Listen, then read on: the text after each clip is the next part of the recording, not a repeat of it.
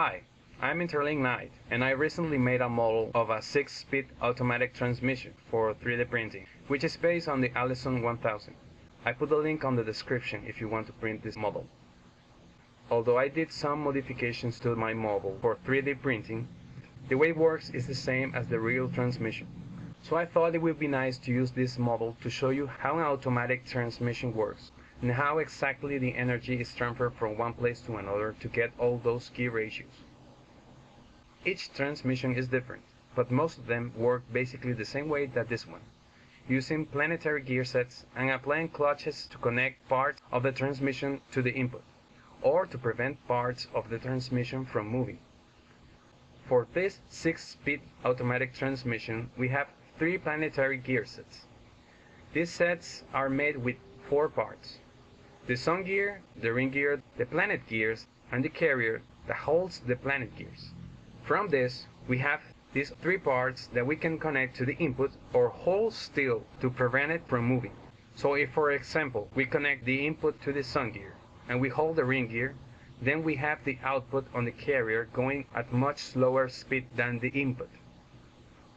Or maybe we can connect the input to the ring gear and hold the carrier, so we have the output on the sun gear going faster than the input at the opposite direction. So we can play with different combinations to get different results. But this is where it gets interesting. All 3 planetary gear sets are connected in some way. For this transmission, the ring gear of P3 is connected to the carrier of P2. They are combined in the same part. Same for the ring gear of P2 that is connected to the carrier of P1. Also, the sun gear of P3 is connected to the sun gear of P2. The ring gear of P1 is not connected to anything else, and the carrier of P3 is connected to the output as one piece. So, now that we have all 3 planetary gear sets connected to each other, we get these 3 parts that we can stop from rotating using clutches that are more like brakes. We will call them C3, C4, and C5. So when we say C3 is engaged, it means that part is held to the case and it cannot move.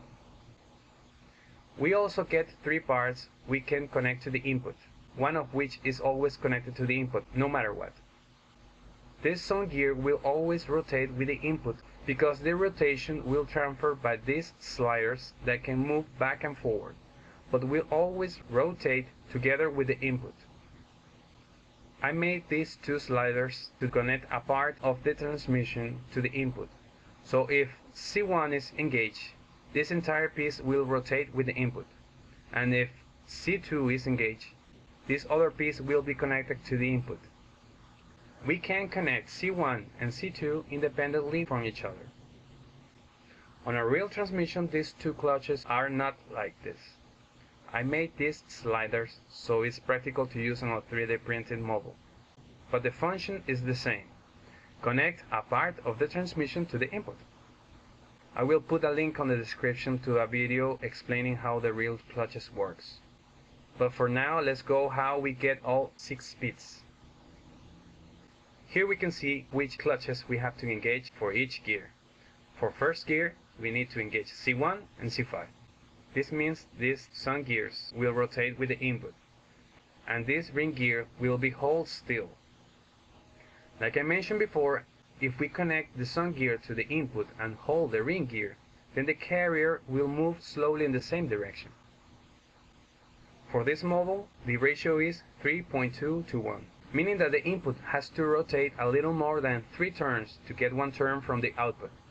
The other 2 planetary gear sets are also moving, but they are not transferring anything to the output, so we can ignore them for now. For second gear, we need to leave C1 engaged, but instead of engaging C5, we now engage C4, which is the ring gear of P2. Let's take a look at P2.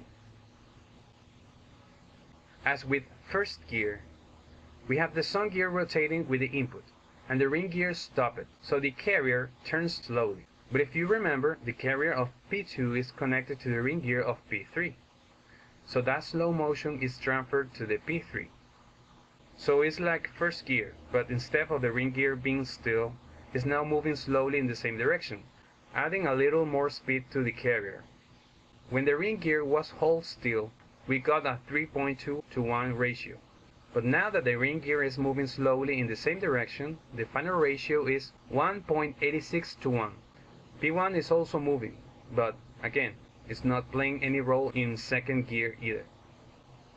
For third gear, we keep C1 engaged, but now we engage C3, preventing the ring gear of P1 from moving. This results in something like we got in second gear, but now we add the slow motion of the P1 to everything else. First, let's take a look at P1. If you remember, this song gear will always rotate with the input no matter what. And since the ring gear can't move because the C3 is engaged, the carrier is moving slowly in the same direction. The carrier is connected to the ring gear of P2, so it's the same as with second gear. But instead of the ring gear being stopped, now it's moving slowly, adding more speed to the carrier that connects to the ring gear of P3, adding that speed to what it would be first gear.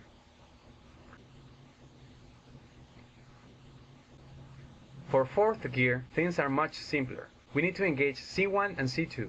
This will result with the song gear of P3 and the ring gear move with the input, not giving another choice to the carrier that move with them. So the final gear ratio is 1 to 1, meaning everything is moving together as one piece. Fifth gear is not that simple, but bear with me. Now we engage C2 and C3. C2 will make this part move with the input. And since we have C1 disengaged, this intermediate shaft is free to turn independently from the input. Remember that because it's going to be important later. So first, let's see at P1. The input is coming to the song gear and the ring gear is blocked by the C3 clutch. So as we already know, this will cause the carrier to move slowly in the same direction as the input. Keep in mind that this carrier is attached to the ring gear of P2, so we have this ring gear turning slowly, but this carrier is moving with the input too, because the C2 is engaged. So both motions force the song gear to rotate at higher speed. Since that song gear is connected to the song gear of P3, it will add that speed to the ring gear that is rotating with the input, to move the carrier that we already know is the final output. This results with a 0.7 to 1 ratio, so the output is turning a bit faster than the input.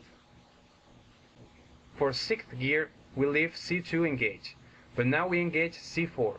That will leave P1 out of the equation because the carrier is stopped and the song gear will move the ring gear freely without affecting anything else. So we will focus first on P2, that has the ring gear blocked, and the input coming to the carrier, forcing the song gear to turn very fast.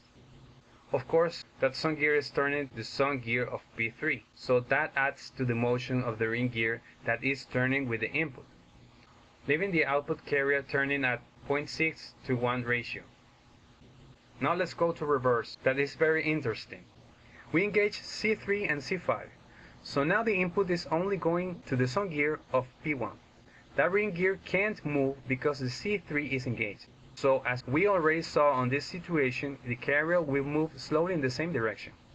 That slow motion will transfer to the ring gear of P2 because it's the same piece of the carrier of P1. But now we have this carrier blocked by the C5 clutch, which will force the song gear to rotate at the opposite direction. As you should know, that song gear is connected to the song gear of P3, so that will end up like we was in first gear, but now in the opposite direction and going much slower because of the reduction of speed that happened in P1 that adds to the reduction on P3, which in total is 4.41 to 1. We only get left neutral and park. So now for a neutral, we only engage C5 to leave the P1 wasting all the motion from the input to turn that ring gear freely. The rest is free to move with the output.